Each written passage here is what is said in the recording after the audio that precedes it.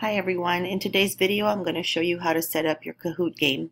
First thing you have to do is go to your internet search and type in Get Kahoot, and you're going to see the very first link here is getkahoot.com.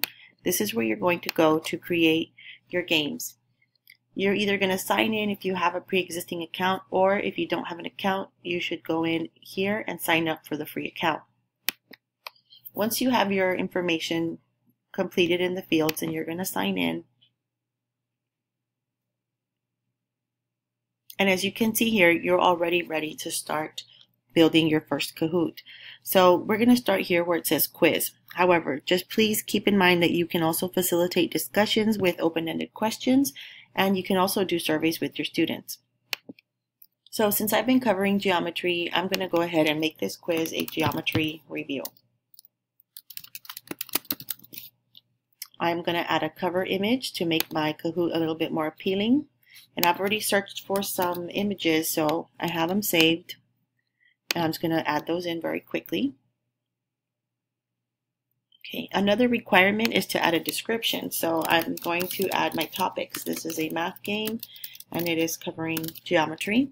I'm going to leave this visible to everyone, but if you're drafting the quiz, you can leave it visible only to yourself. The language, I'm going to keep it at English, and for audience, I'm going to select school. All right. If you need to credit your sources for the images or videos, you may do so here. You can also have a video playing in the background. Right now I only have an image, but sometimes if I want to make it a little bit more engaging, I will go to YouTube, look up a video that relates to my topic, and I will just copy and paste that right here. And pretty much the image and the video is what is in the background as students are logging into the game. Once you're ready, you're going to click OK, Go, and this is where you're going to start adding your questions. Now, for my first question, I already know that I have a shape that I want students to tell me how many faces it has, because that's something we covered. So I'm going to upload my picture of a cube, and I'm going to ask my students,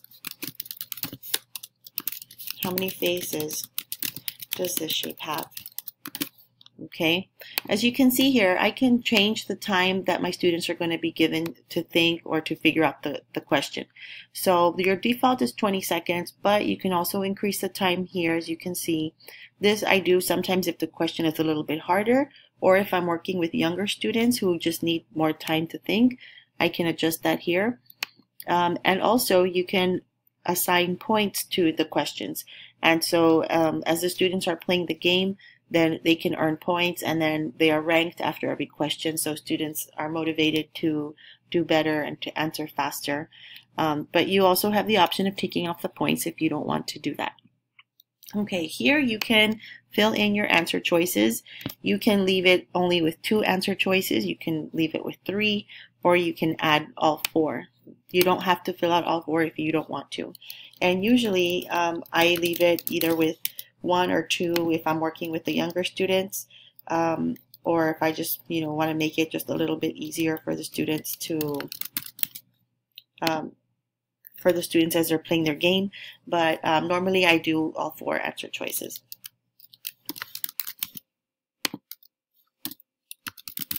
All right, so once you have the correct answer, you're going to check off the green check mark, and that's going to indicate the correct answer choice.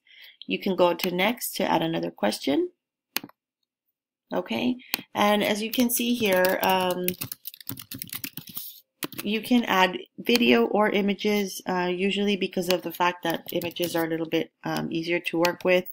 I'll just stick with images. But remember, you don't want to add a video that's going to be taking up too much time, because then your game will run longer. So let's see here. So here, for example, I'm only going to leave 2 answer choices, and I'm going to select the correct one, and you can go to next, and you can continue to add your questions. As you can see here, like for example, I want to make that a capital, so I can just come over here and click on my edit, which is the little pencil, and you can go back to the question and edit and save it.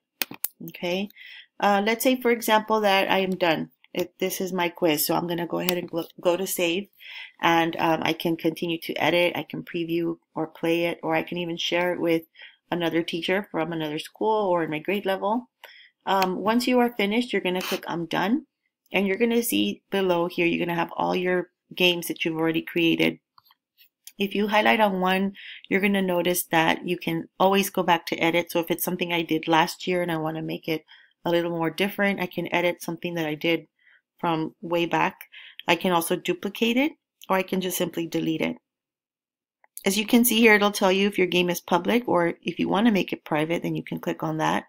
But pretty much anything that you have created will always be saved for you. If you're looking for ideas, or if you don't have time to create your own, you can always go to Public Kahoots and you can search for another game that's been created by someone else. So for example, if I wanted to search for another math game on geometry, if I want to get some ideas, or if I'm just looking for a quiz that's ready to go, I can type in my topics for geometry. This is going to be for a school, and I do want this to be a quiz. So I'm going to check that off, and then I'm going to hit search. And as you can see here, you're going to see other quizzes that have been made, and it'll tell you how many questions it has, when it was created, and you can always go back and make sure that you review the quiz by going to play. You can look at the quiz and make sure it's something that's suitable for your students. And that's it. Pretty much you can create one, you can find one that's already made, and anything that you have will be stored for you under My Kahoots. So if you have any questions, please let me know. I'd be more than happy to assist. Thank you.